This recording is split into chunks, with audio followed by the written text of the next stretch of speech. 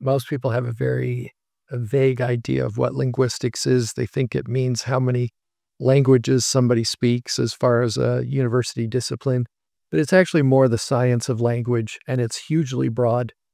It might seem ridiculous at a university to say, I have to take a science course that's going to cover all the sciences, because we know that there's so much specialization in the different sciences. And yet, we sometimes speak of linguistics as if it's one course or one kind of major. And it often is the way it's structured at a university, but it's very broad.